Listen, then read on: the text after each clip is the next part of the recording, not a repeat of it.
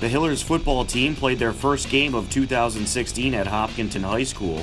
Despite the rainy conditions, the field was revitalized and ready to go.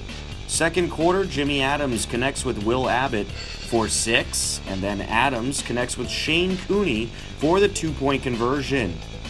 It would be 22-8 Norton leading at half, but the Lancers weren't done yet as they found the end zone 2 more times in the third quarter and ended up taking the game 35-16.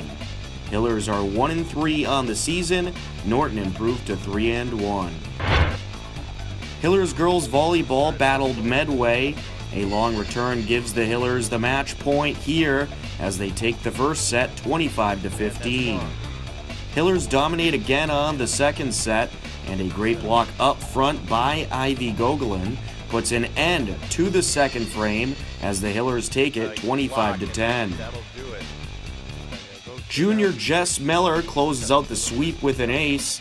It was her third ace of the game as the Hillers improved to 9-1 on the season. After the win, the Hillers girls celebrated a landmark win for head coach Margie Grabmeyer.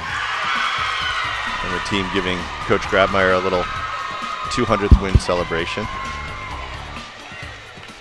We'd like to congratulate Coach Margie Grabmeyer on her 200th win tonight. Great game, girls. Awesome job, Coach. Congratulations. And there you have it.